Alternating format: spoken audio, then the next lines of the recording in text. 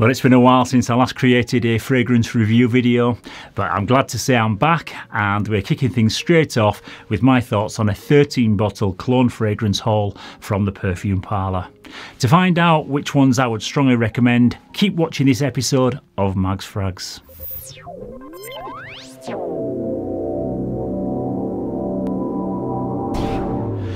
Yes, hello again everybody, and thank you very much for tuning into this latest episode of Mags Frags.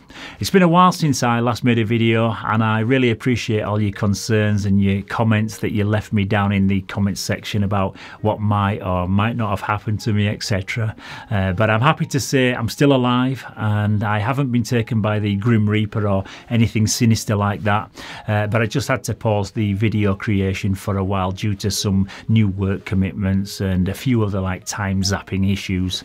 But enough of that boring stuff. It's great to be back, so let's get on with talking about my latest cologne fragrance haul from the Perfume Parlour. There's some real bangers in this list, but there's also a couple of them that I'm not so keen on, so let's get into it and let's see which ones that I like the most. By the way, I just want to say, as I always do, that I'm in no way sponsored by the Perfume Parlour. I'm not an employee of theirs or anything like that, and they don't pay me a penny to talk about their products in my videos. I do, however, get a little referral kickback for anyone who uses my discount code that you can find down in the description. So if you want 10% off your next purchase, please use my discount code and you'll save a little bit of extra cash, and you'll also help me out a little bit while doing so. So everyone's a winner. So without further ado, let's crack on with the list, and the first fragrance that I'm going to be talking about today is this one, and it goes by the name of Flamed.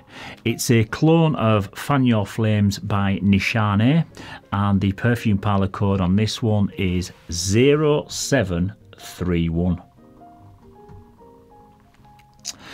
The top notes in this one are coconut and rum. In the mid, we've got tonka bean and tobacco, and in the base, there's oak moss and Chinese cedar. This is a stunning, easy-to-wear fragrance which is dominated by a sweet but yet boozy coconut scent profile. I wasn't bowled over by it at first, but after a few wear-ins I now absolutely love it, and I'll definitely be purchasing either a 50ml bottle from the Perfume Parlour or a bottle of the originals from Nishane when I purchase one again. It's a wonderful take on the note of coconut, which, unlike some coconut heavy scents, they can come off smelling like sun cream or body butter, but this one goes in a very different direction with such a classy and elegant take on the note, and it's supported by a strong boozy rum note that stays throughout and adds a little bit of maturity and sophistication to it. It's definitely a unisex scent, so if you're into your ultra masculine oud or patchouli notes, then this one may be just a little bit too sweet for some people. It's smooth and creamy and has a cosy kind of smell, which makes it an ideal date night fragrance in the cooler months of the year. But it's also very versatile, and you can wear this pretty much all year round, apart from maybe in the height of summer where it may just get a little bit cloying and sweet. But overall, this is a super likeable fragrance, and one that I definitely recommend that you should try for yourself. In terms of performance and similarity to the original, etc., I'll say this just once and then I don't have to just keep repeating it all the way through the fragrance for every perfume. All Perfume Parlour scents are extremely accurate to the originals once they dry down. It's only when you do a side-by-side comparison that you'd notice any difference at all. Anybody who smells a Perfume Parlour cologne on you when you're wearing it, they're not going to know that you're wearing a dupe, despite what any fragrance connoisseur claims in the comments section of Fragrantica, etc. However, the openings of Perfume Parlour fragrances can be a little bit harsh and off-putting until the alcohol blast wears off, so always give them about 10 minutes to settle and dry down before judging them. I know it's a natural reaction to spray and go straight in and smell it, but it just doesn't work with these fragrances. You must let them dry and develop, otherwise you'll just get a horrible blast of alcohol and light fragrance oil. The performance is always decent, and in some cases I'd even say that they outperform the originals, so definitely nothing to worry about when it comes to longevity and projection with these. I also let them sit on a shelf and age for a few weeks when I first buy them, because they do get noticeably better with time. If you're looking for a real beast mode performer, then you might want to consider and just check out the extract sprays from the Perfume Parlour. These cost a few pounds more, but they do contain a higher concentration of fragrance oil, and they come in a more attractive bottle, so maybe they'd be worth checking out if you're looking for something with a little bit more oomph and kick. The second fragrance in this list is called Luxuriant for Men 0936, and this one is a clone of Van Cleef & Arpels Pour Homme. The top notes in this one are citruses, sage, marjoram, bergamot, caraway, basil, green notes, lavender and juniper berries. There's loads. In the mid we've got spicy notes, rose, cedar, vetiver, cloves, jasmine, orris root, patchouli, carnation and artemisia. And in the base there's sandalwood, oak moss, coconut, musk, amber, leather and labdanum. The reason I bought this was simply due to the fact that it's got a 5-star rating on the Perfume Parlour website. I've never smelled the original, so this one was just like a pretty good way of getting an idea of what it's all about, because it's now been discontinued, and the authentic one goes for around about £125 on eBay for a 50ml bottle size, so quite expensive now. But this 30ml version from the Perfume Parlour was only £9. So the original came out in 1978, and this Perfume Parlour version does have that classic masculine and intense quality about it, similar to other fragrances from this period, including the likes of Chanel Antaeus and Platinum Egoiste, etc. But whilst this just has its own thing going on, it's very, very soapy, and I get a dominant neroli type aroma from it with a hint of leather, but it's just one of those fragrances that contains so many notes that it's impossible to kind of pick out any individual notes.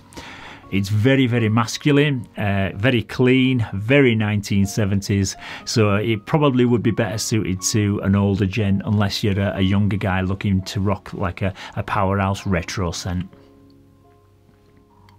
Okay, next up we've got Greek Island, and the Perfume Parlour code for this one is 1950, and this is a clone of Naxos by the house of Xerjoff.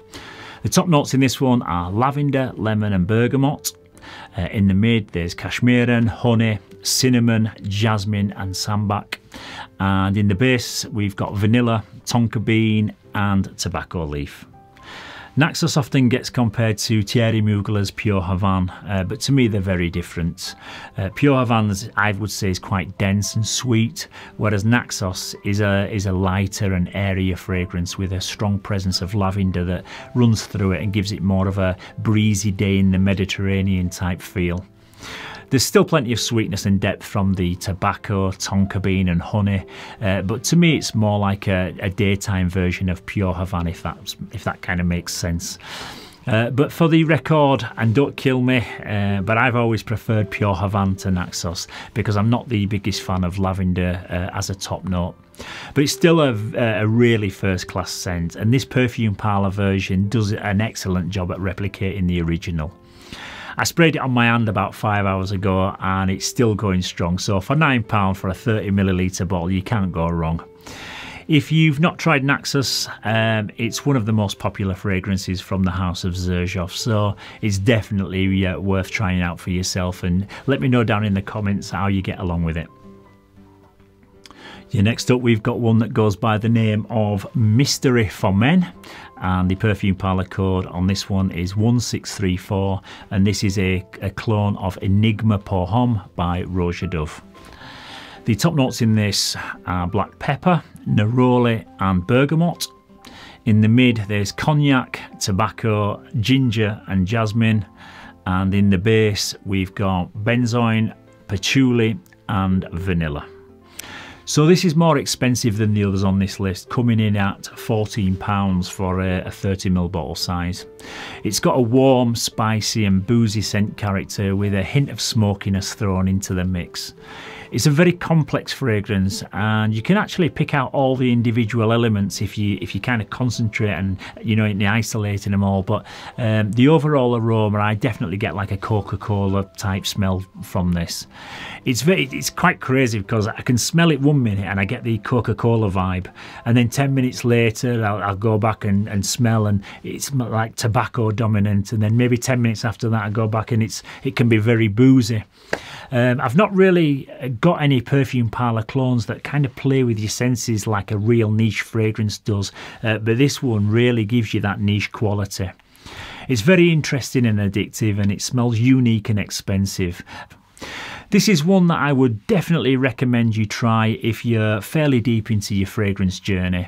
I can't see you loving this if you've only worn designer fragrances in the past, but it's well worth trying out if you're looking for something a little bit different. And that goes by the name of Mystery, and again the Perfume Parlour code on that one is 1634. Yeah, coming up next at number 5, and by the way, these are in no particular order of preference, it's just how I've lined them up to talk about them, that's all. So coming in at number 5, we've got Zagros, a 1016, and this is a clone of Hacivat by Nishane. The top notes in this one are grapefruit, pineapple and bergamot. In the mid there's cedar, patchouli and jasmine, and in the base there's oak moss and woody notes. This opens up with sparkling citruses, with pineapple being the most prominent note. As it dries down, it starts to get more woody, more earthy and a bit mossy and dirty. And is that starting to sound like another fragrance? Yes, the original Hacivat does share some similar notes and characteristics of Creed Aventus. But it's different enough to own and not be a redundant purchase if you own Aventus. The Perfume Parlour version is remarkably similar to Hacivat, but I do think the performance and the blend quality is slightly better on the original than on this one. But at less than a tenth of the price, you still can't go wrong with this one. And if you want to get like just a feel of what Hacivat is all about, then this is a great option. This is I would say, a very versatile fragrance, just like Aventus is. You can wear it all year round, but I've got to say that I would probably still go for Creed Aventus. It's just a bit fruitier, even though you're likely to smell that on 20 different blokes when you're out and about or in a club or something like that. Yeah, next up we've got one that goes by the name of French Power for Men, and the Perfume Parlour code on this one is 0509, and this is a clone of Dior Homme Intense. The top note in this one is lavender. In the mid we've got iris, ambrette, musk and pear, and in the base there's vetiver and Virginia cedar. I don't usually buy designer clones simply because like designer fragrances are so usually reasonably priced and they're safe enough to blind buy.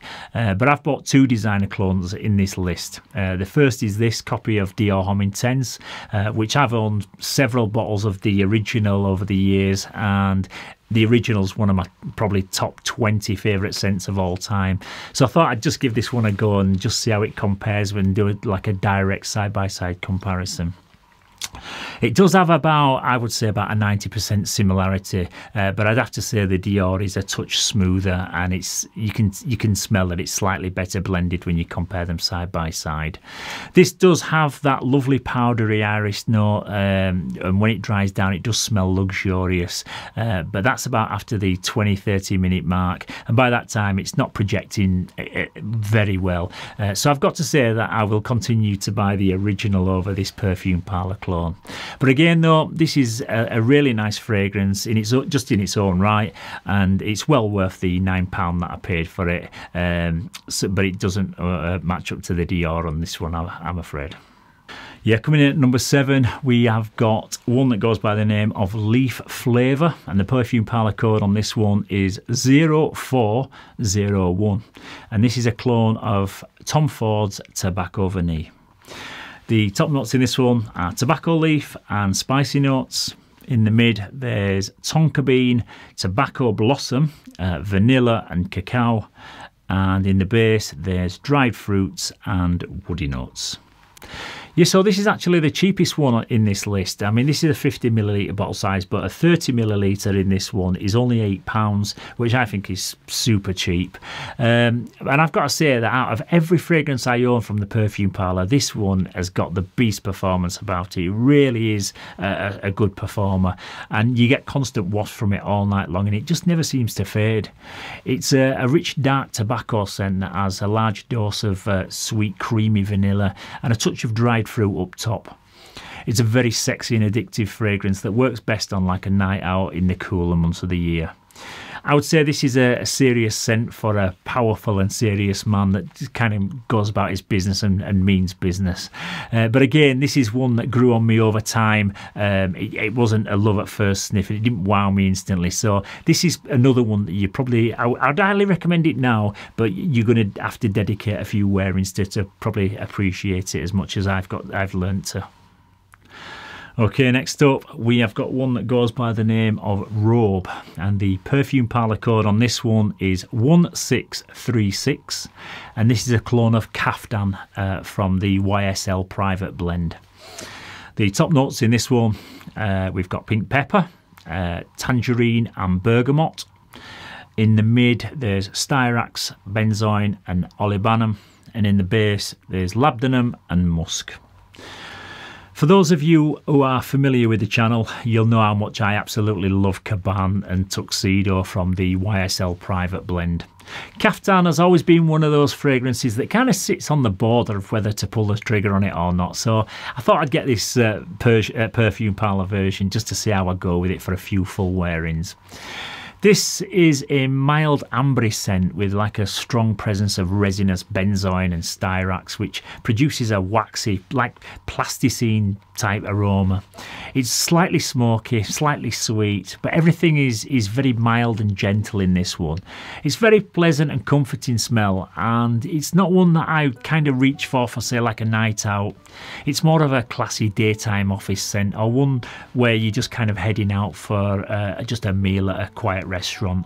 It just whispers like elegance rather than shouting for attention. It's very interesting, but it still sits behind Cabane and Tuxedo for me, but it is a very, very nice fragrance, and I highly recommend you give it a try. Next up we have Thunderstorm for Men, and the Perfume Parlour code on this one is 1992, and this one is a clone of Orage by Louis Vuitton. The top notes in this are bergamot and grapefruit. In the mid there's iris and pepper, and in the base there's patchouli, vetiver and musk. So let me start by saying the original of this is going to set you back around about £250 for a 100ml bottle size, so very, very expensive, and I paid £9 for this 30ml Perfume Parlour copy. This is a green and earthy fragrance with patchouli and vetiver being the major players in this one. It's light, fresh and versatile, and very easy to wear during the warmer months of the year. There's some sparkling citruses in the opening, but this is kind of short-lived, and for the main part you're going to get like a Bond No. 9 Bleecker Street or a Diptyque Tempo kind of smell. It's very green and earthy. I don't know if you've experienced any of those, since I'm going off on a tangent here, but it's just one of those that you just wear casually during the day. It'd also make for a really nice office or work scent, and it's suitable for, I would say, anyone of any age. It's a very, very nice simple fragrance, but I certainly wouldn't be paying £250 for the original. So number 10 on this list, we've got Aroma of Timber for Men, it's called, and the Perfume Parlour code on this one is 0558, and this is a clone of Creed's Spice and Wood. The top notes in this are bergamot, Amalfi lemon and green apple. In the mid we've got angelica, rose, clove, peppers, patchouli and birch. And the base notes in this one are Virginia cedar, iris, oak moss and musk. Yeah, I wanted to try some different fragrances by the House of Creed, other than the likes of Aventus, your Green Irish Tweed and Silver Mountain Water, etc. So I picked up this clone of Spice and Wood, and I have to say I'm pleasantly surprised by it. You get a fresh and tangy green apple early on, but then it just does what the name suggests. You get a deep, rich woodiness from the birch and the cedar, and this is supported by black pepper and clove, which give it a really lovely spicy kick. There's nothing too complex in here. It literally smells just like aged wood, but I really like it, and I'd say it's well worth trying it out for yourself. Very underrated, and it just does what it says on the tin kind of thing. You know, you get a lot of wood and a lot of spice. So give it a go. Aroma of Timber 0558. Okay, at number 11 we've got Penultimate Letter 2. And the Perfume Parlour code on this one is 2037. And this is a copy of the brand new, well, not brand new, but the latest YSL Y Le Parfum. The top notes in this one are grapefruit, ginger, aldehydes and apple. In the mid there's geranium, lavender and sage. And in the base there's patchouli, olibanum, cedar and tonka bean. So yeah, this is my second designer clone in this haul, and it's an interpretation of the latest one in the Y lineup of fragrances from YSL. It's called Le Parfum, which was released early in the year, so it kind of proves that Perfume Parlour don't mess around when it comes to creating their smell alikes.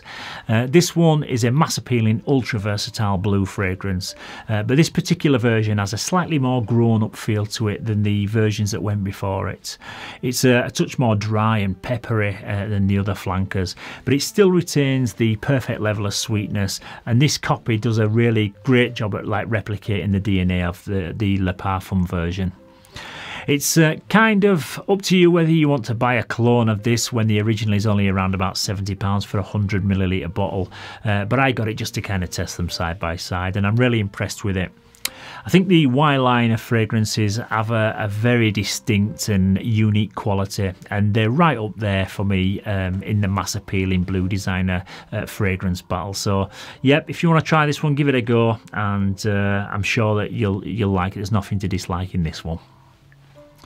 Yeah, so we've got two more to go, and this next one is called Cars, and the Perfume Parlour code on this one is 1646, and this is the third one from the House of Nishane, and this one is called Annie.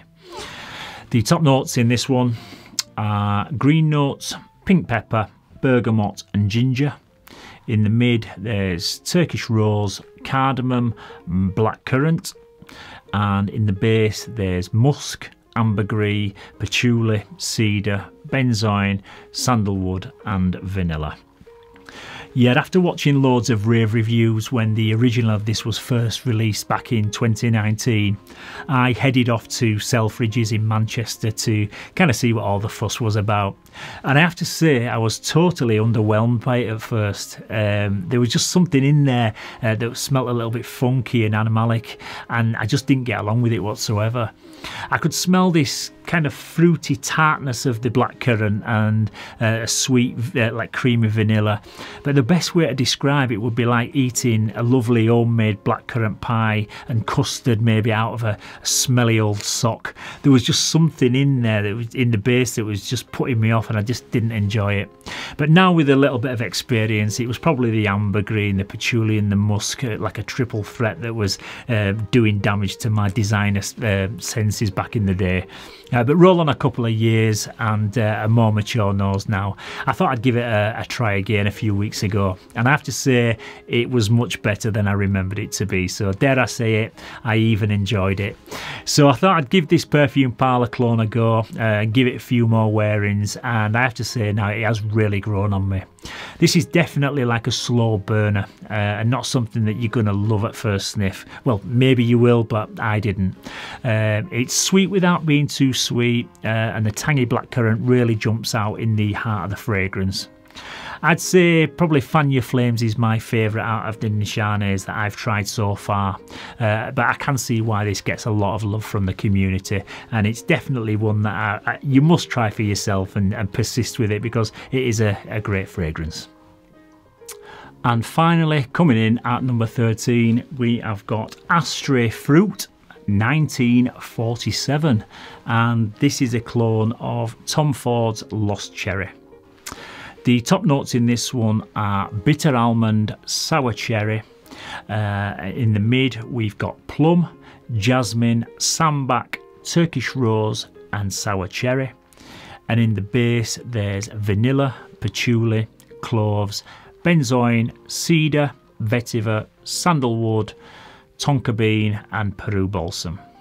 Yes, so for those of you who like to indulge in the sweeter things in life, this is like an ultra syrupy sweet gourmand fragrance that's been described as smelling like a cherry bakewell or a cherry compote. But one thing is for sure though, the cherry is the star of the show in this fragrance, and the Perfume Parlour version does a great job of like replicating the Tom Ford version. I would say that this one is one of those occasions where the clone version outperforms the original in terms of longevity.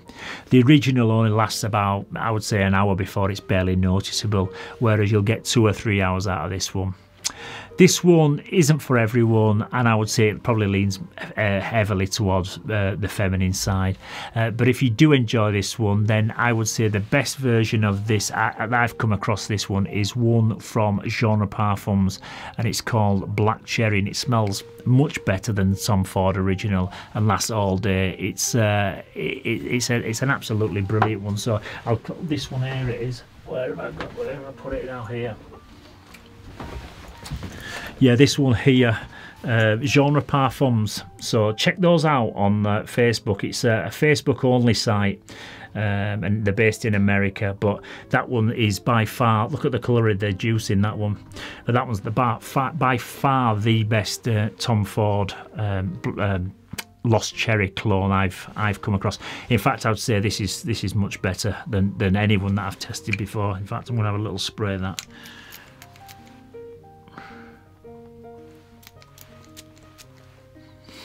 Beautiful. Yes, so in summary, my favourite fragrance from this particular haul would be Flamed 0731, which is the Fan Your Flames copy from Nishane. And I would definitely put this one in my top 20 Perfume Parlour clones of all time that I've tested so far. I really enjoy this one, but this is not one that you would enjoy if you're not a fan of the coconut note, because it's very, very strong in this one. If you want a really beast mode performer, then I would suggest picking up Leaf Flavour, which is the tobacco vanille clone. And if you want a high-end niche, then I would try maybe the Mystery. That's 1634, which is the clone of Enigma from Roja Parfums, or the Cars, which is the Nishane Annie copy. The rest are all nice in their own right, but these 4 I would say stand out amongst the rest of them. Don't forget, if you're planning on trying any of these for yourself or purchasing anything from the Perfume Parlour, please feel free to use my discount code down in the description and get yourself an extra 10% off your next order. So, thank you once again for tuning in, and I hope you've made it through to the end of the video. It's great to be back talking about fragrances again, and I hope you've enjoyed me waffling on for the past 20 minutes, half an hour or so. If you have enjoyed it, please don't forget to give it a thumbs up and subscribe to the channel. That way you won't miss any more of my riveting and informative content. Yeah, right. So until next time, everybody, thank you once again very much for your support. Stay safe, keep smelling fresh, and I'll see you very soon for another one. Bye bye for now.